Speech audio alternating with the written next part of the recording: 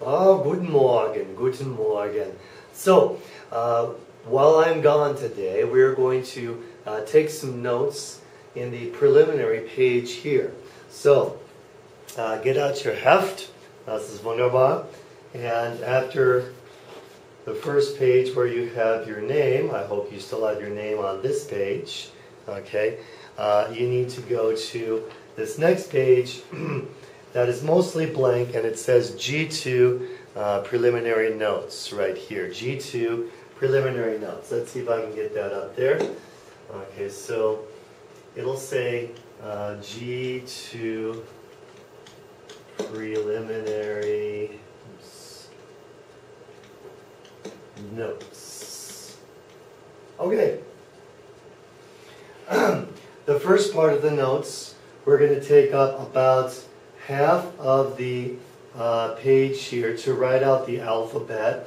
You're going to write it out like this, in this order, please. And with some space in between each one so you can take extra notes like I will be doing today. So, in the G2 preliminary notes, the first upper half of this page, you'll write this here, A, B, C, D, E, F, G. Second line, H, I, J, K, L, M, N, O, P. Third line, Q, R, S, T, U, V, W.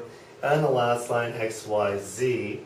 I'll give you a minute or two to work on that, and then we'll go on from there. Actually, while you're writing that, I'm going to check something on the camera to make sure I've got this right.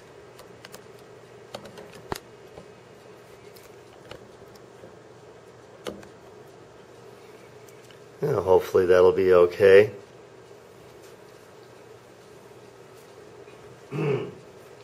Okay.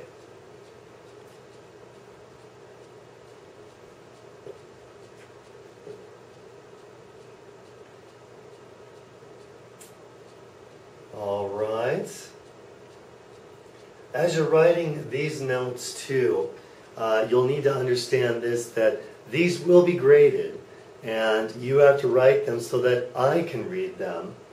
And if you could say, well, I can read them, you yourself can read them, it's not the issue. You're not the one grading it. I have to grade it, so you need to write it so that I can read it. All right, so make your writing very clear when we do these notes. Okay? Very good. Assuming you have that, let's start pronouncing the first line. This is ah, like an ah, so I will write ah. Okay.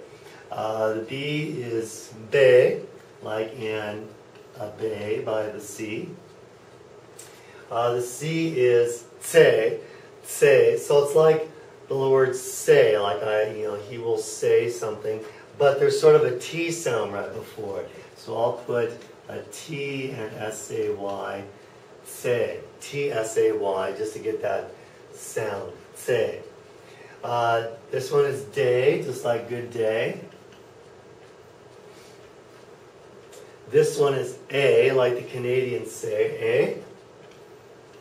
So E-H. The F is the same as ours, F. And this one is gay. Yes, I know. Gay. That's the way it's pronounced. All right? So we have A, B, C, D, E, F, G. Try that yourselves.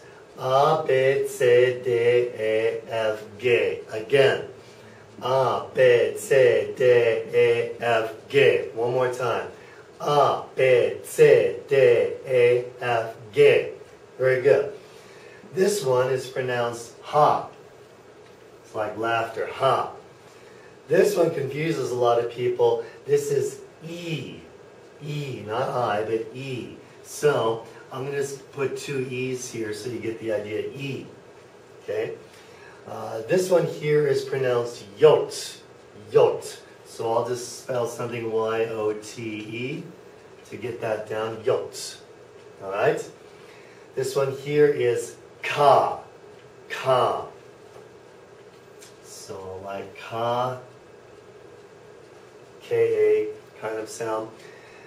Now, L, M, N, and O are the same sound in both languages, so I'll leave those alone. And this last one is pay, like you need to pay me. Pay. Got that? Very good. Let's pronounce this line and then we'll get those together. So now we have Ha, I, Yot, Ka, L, M, N, O, Pay. Once again on this line, Ha, I, Yot, Ka, L, M, N, O, Pay. Now all of you from the beginning, A, B, C, D, E, F, G, Ha, I, Yot, Ka, L, M, N, O, Pay. One more time a little faster. A, B, C, D, E, F, G, Ha, I, Yot, Ka, L, M, N, O, Pay. Very good. Now this one is ku, almost like a cow. So I'll go with K-O-O, just to get that sound out. Ku, all right? This sound is one of the toughest ones for Americans to get in German. I'm going to put down the word air, A-I-R, and if you say air, that's okay. That's good enough for right now. Don't worry about big pronunciations or anything like that. But the way it really is done is you have to, you know what the thing is called in the back of your throat that hangs down? That's called a uvula. And that is going to be vibrating to get the German R sound. And so you don't vibrate your tongue like in Spanish. The Spanish one is that's the tongue vibrating. In German, it's way in the back of the throat, almost like gargling. Okay, and that uvula will vibrate back there. So it'll sound like this. So I'll get a little bit closer so you can see. My tongue is not vibrating there. It is just the back of my throat, the uvula, that is vibrating. Try it a couple more times.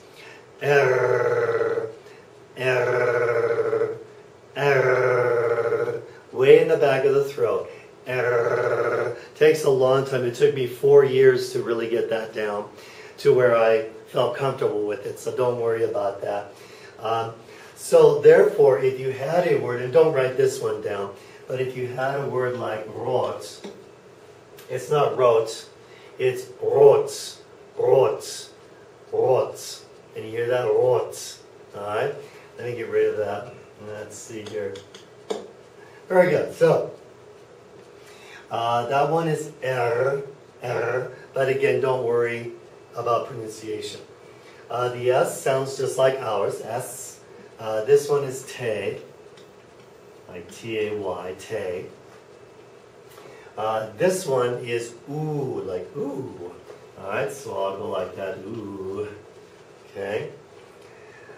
This one gets a little tricky too, these two here. This one is actually foul. It's like I hit a foul ball, but without the L at the end. So I'll spell foul without the L at the end. Foul. Foul. Okay? And this one is V. Okay? It's got a V sound. V. So this line, the tough line, goes Q, R, S, T, U, V, V. Again on this line, Q, R, S, T, U, V, V. Now let's try from the beginning. We have A, B, C, D, E, F, G, H, I, J, K, L, M, N, O, P. Q, R, S, T, U, V, V. And let's do that again a little faster. A, B, C, D, E, F, G, H, I, J, K, L, M, N, O, P. Q, R, S, T, U, V, V. And these last three are, this one's a fun one though. It's X, X. So it's like ick with an S at the end. So X, Alright, X. This is the funniest sounding one of all. This is upsilon. So it's like upsilon. Upsilon from a Greek letter epsilon, but upsilon, okay? And this final one is set. It's like I'm going to set something down, but there's a slight T sound in front of it. So I'll put T in front of set. Set. Okay, so X, upsilon, set. So now let's do the whole thing here. We have A, B, C, D, E, F, G, H, I, J, K, L, M, N, O, P, Q, R, S, T, U, V, W, X, Y, Z. Again, a little faster. A, B, C, D, E, F, G, H, I, J, K, L, M, N, O, P, Q, R, S, T, U, V, W, X, Y, Z. Alright? So there's your alphabet. And now we need to take some more notes here about certain letters. I'm not going to do every letter, but there's a few that need to have a little bit more explanation here. And remember, as you write your notes, all notes are to be written in regular pencil or blue or black ink, just like everything we do. Regular pencil or blue or black ink. If you write it in red or something like that, you will you'll lose. Okay, you'll have to rewrite them or something like that. So, and please write these nice and neatly. So let's see here. I will do. I wonder if I have a gray color on here. Let me see what they give me here for gray colors. Do they have a nice gray like for pencil? I don't know if they do. I don't really see a gray, but let's try this and see if I can go to, no, it's more of a green. That's kind of a gray. Okay, just want to try to get something different. Yeah, that's sort of a gray. We'll work with that. Pretend that's my pencil. All right. Well, first of all, just like in English, the vowels are vowels. So the A, E, O, and U are your vowels. Okay. And just like in English, sometimes Y. So there, that can also be a vowel on occasion. We'll get to the times when you've noticed vowels with the two dots over that. That's coming up, so wait on that. Okay, but the vowels then, of course, would be A, E, I, O, U. Let's try that. A, E, I, O, U. One more time. A, E, I, O, U. This one's the one a lot of people mistaken because it sounds like our letter E, but that's the letter I, E. Okay? So those are the vowels. Oh, let's see, what's the next one? Here, this one, the G, in German always sounds like a G and never like a J. Okay? So I'm going to make the note always sounds like G. So even the German word for giraffe, which is spelled very similarly, okay, is Giraffe. Giraffe. It's always a G sound. Okay, so Giraffe. Got that? Okay. The next one is, unlike Spanish that has basically all silent H's, the German H is pronounced. Okay. And then what I'll say is, let's see if I can get the note up here, pronounced at the beginning.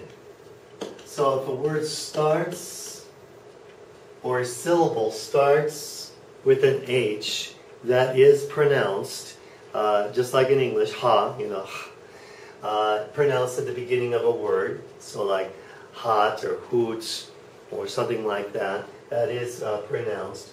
But an H can also, if it comes after a vowel, it can also, also lengthen a vowel. Can also lengthen a vowel. I'll give you a sample down here, but you don't need to write this right now. Actually, let me see if I can find one from our previous stuff that we had. Yes, like Fahne, Fahne, the flag. In German, that would be spelled as an F. F-A-H-N-E. And in this case, the H is only serving to lengthen the A. Again, you don't need to write that down. That's just a sample there. There. Okay. So, there's a H. The E always sounds like that. The J here, or the yot, sounds like a Y. Okay, so the J here sounds like a Y. All right, make sure you have that one down in your notes.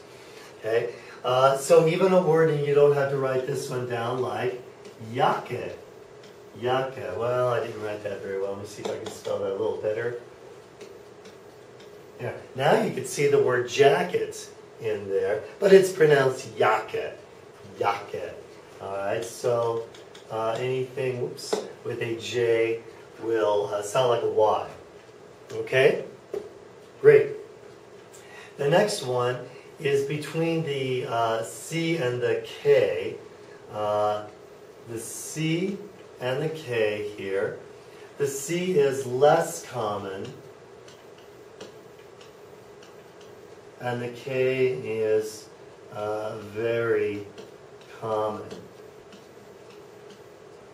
Okay, so if you hear a sound, a word that sounds like a k, guess K. It's going to be written with a K, probably at least 9 times out of 10. If you have a German-English dictionary, look under the section of C's. You'll find it's probably just a page of that. The K section is the longer section, page after page after page of K words. So some of the words that we've had before that you might think of Katze. Katze in German, that's a K. Okay, so Katze is a K in German. Okay, well, I know it's getting a little complex here, aren't they now? Okay, no special things about LMN or P. Just like in English, the Q takes a U. So QU, just like in English. So if you have a Q, have a U after that. We talked about the pronunciation of the R. Don't worry, again, if you can't pronounce it at this point, you're not going to be deducted any points if you can't pronounce that yet. Now the S has a long set of notes, so I'm going to go down here a little bit to get these notes. Okay, so I'm going to have to kneel just a bit. Hope I'm still on camera. I guess I am. So the S notes, the S will sound like an S at the end of a syllable, but will sound like a Z at the beginning of a syllable. So I'll write this down. Sounds like a Z at the beginning of a syllable, and then sounds like an S at the end of a syllable.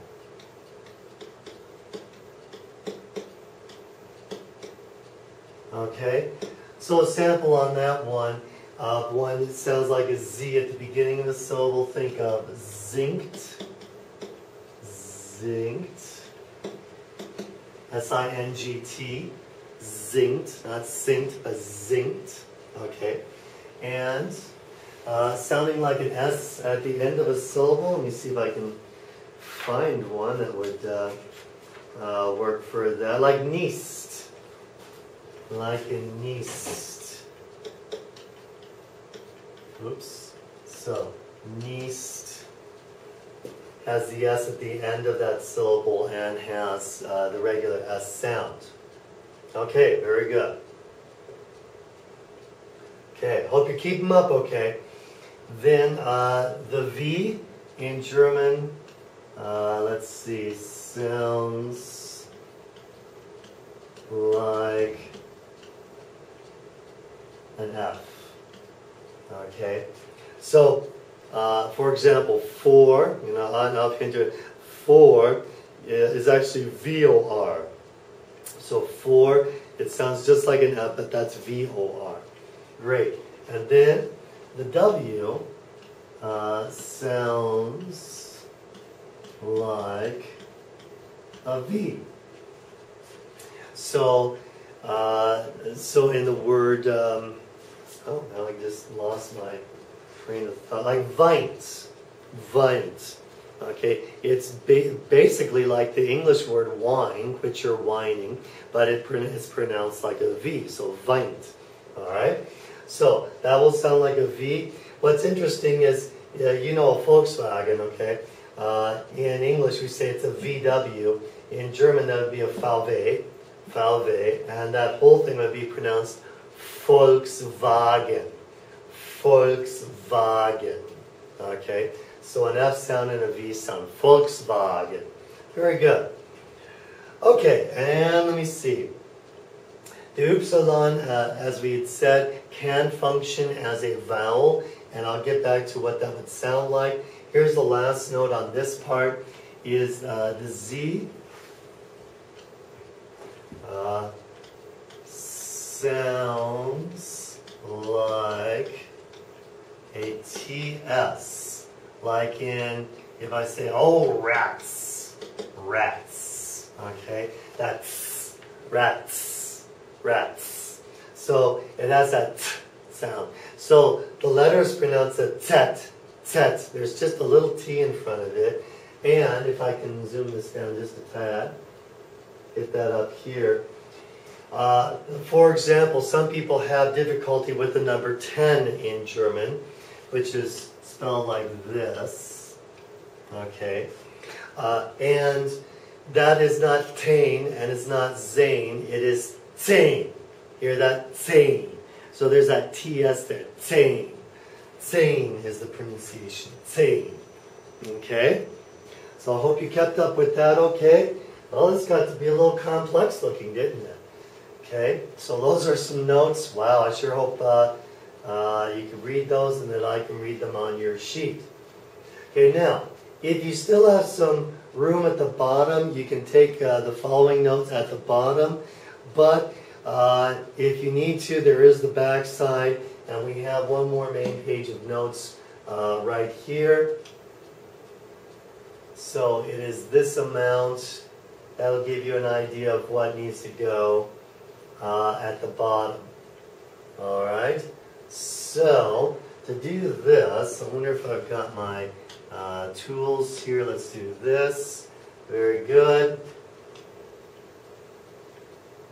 And where is it? Okay. Okay, so here's the next part then. All right, let's try this here. You've probably seen a, whoops, try that again. Great. You've probably seen a symbol that looks like this. It's sort of like an overgrown bee with a tail and so forth. And you've wondered about that in German. That is called an S-set. An S-set. It basically functions as two S's. All right? And you'll write this down, by the way, in your notes. Okay? So the S-set functions like two S's. It is possible to write two S's, but they're not just interchangeable. You can't just decide to write it this way and decide to write it with two S's. Certain words are spelled with two S's, and certain words are spelled with an S set. It always comes at the end of a syllable, which also means, therefore, no word can start with an S set. And therefore, you will never confuse it with a capital B, because an S set will never start a word, and a capital B might start a word. Okay? So an S set. All right. And sample word on that one we've had is Fuß, like in Fußboden or your Fuß. Okay. So Fuß spelled like that. Okay, got that one?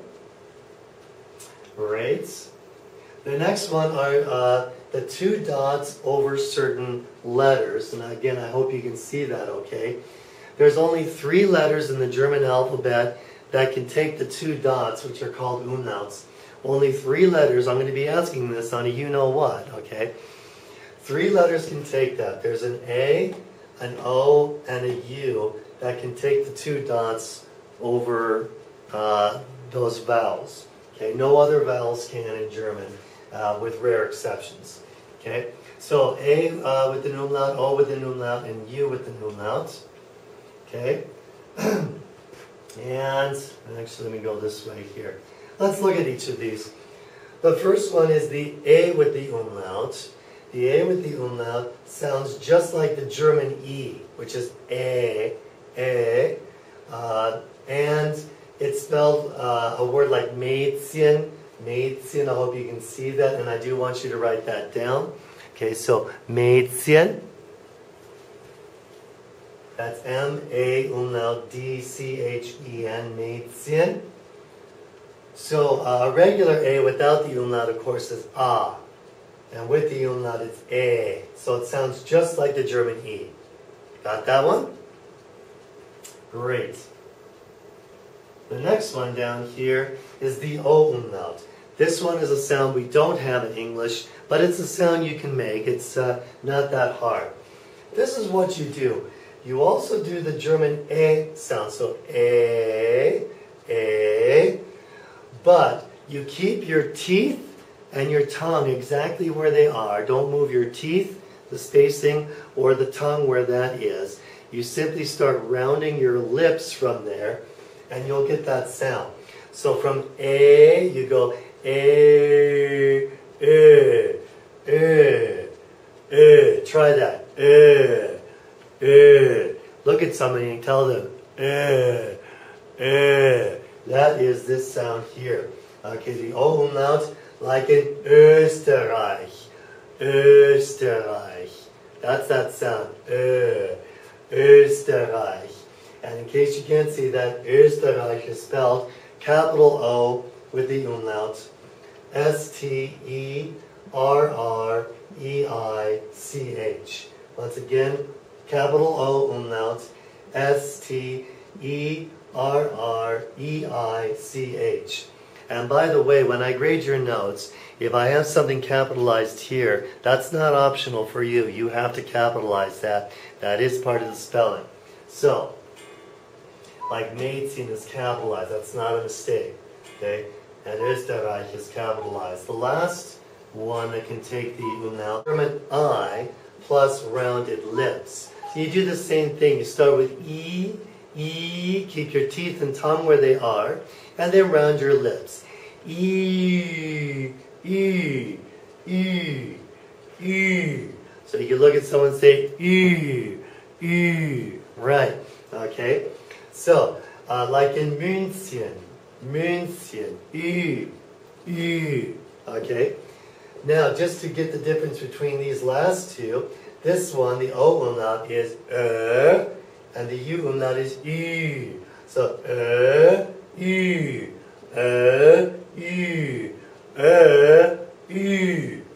And by the way, that does not give you permission to go around the school saying E.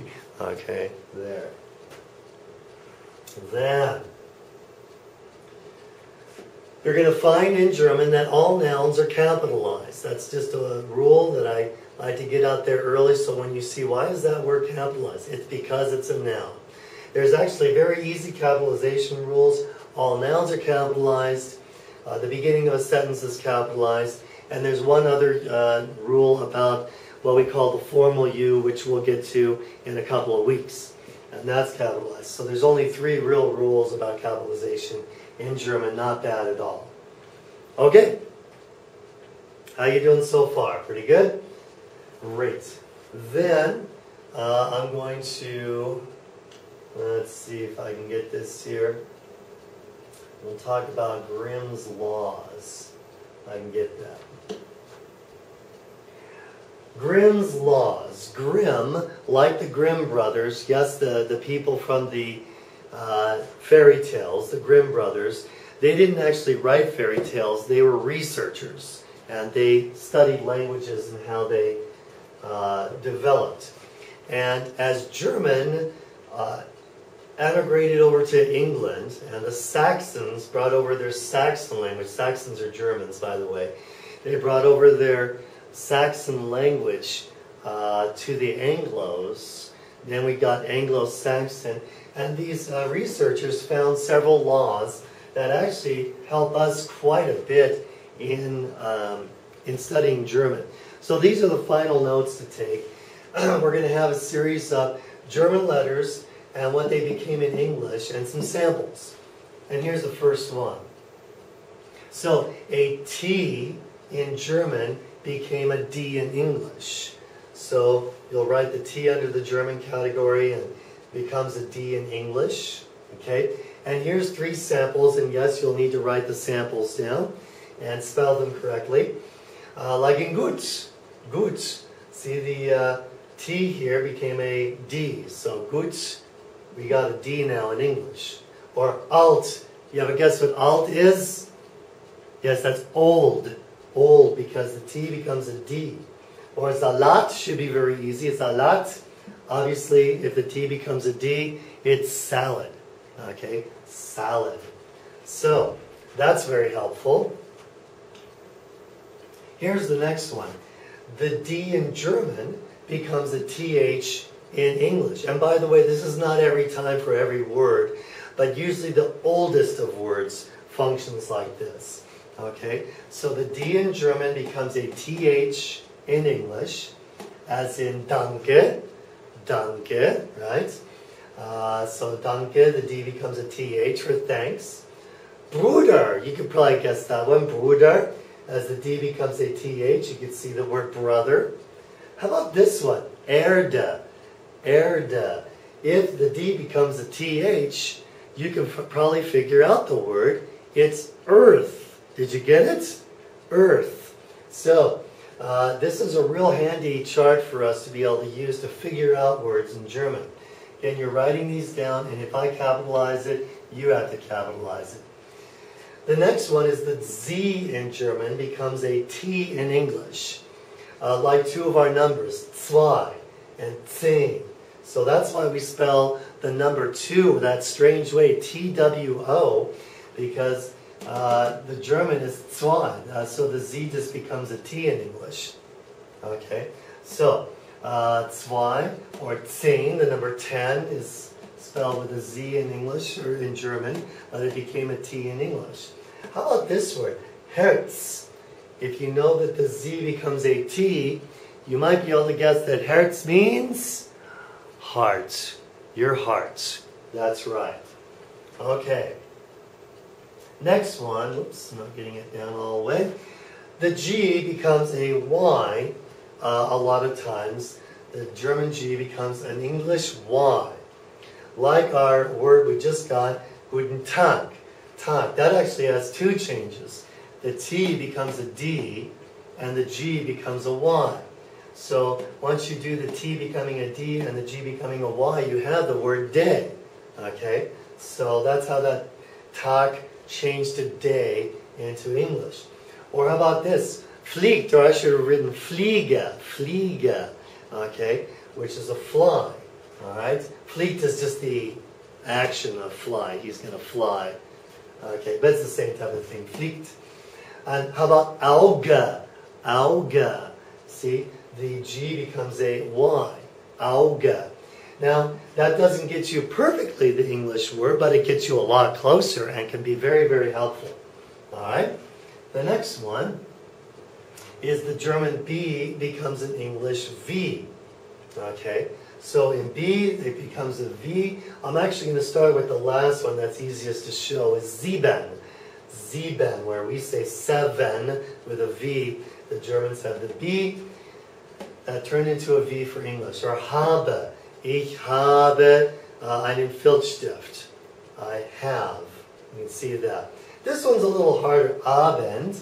If we know that the B becomes a V, then you could probably guess that Abend is evening. That's a little harder, but it gets you somewhat close to that. Abend is evening. And we had that in our lesson as well. Next one down, the F in German becomes a P in English. So, F in German becoming a P in English, like Hilft, Hilfe, Hilfe. Of course, that's help, so the F becomes a P. Or schläft, schläft becomes sleeps, sleeps. Okay, or reif. You might be able to guess that one. If the F becomes a P, that's ripe, like in the fruit is ripe. Very good. So the F becomes a P. Are you getting these down? Great. The last one on this list is the S set, or double S. Also becomes a T, just like the Z does. Often becomes a T in English. Okay, so the S set, or a double S, often turns into a T in English. Such as Fuß, Fuß, obviously foot.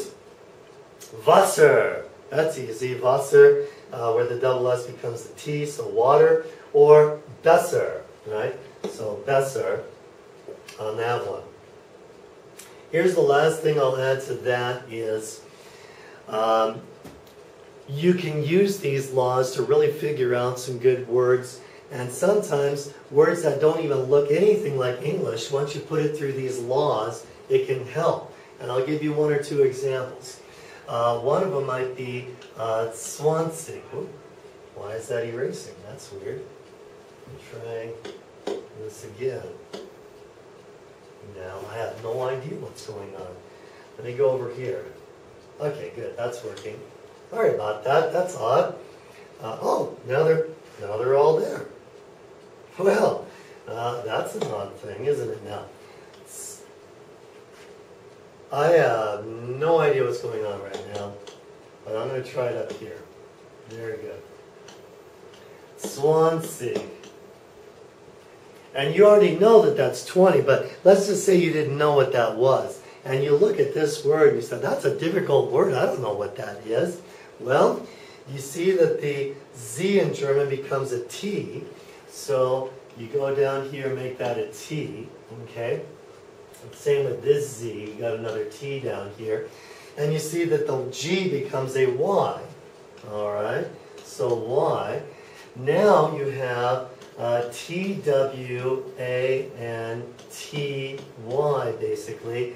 Oh, that's a lot closer, okay? 20. It gets you a lot closer there, okay? Again, it's not perfect, but it gets you quite close. And one final example, I went the other way once. I had a German out here, and I took the German to Old Colorado City, and was trying to point out the ceiling, which was made out of tin. And I didn't know the word for tin in German. I don't normally use that word. But I did this in reverse.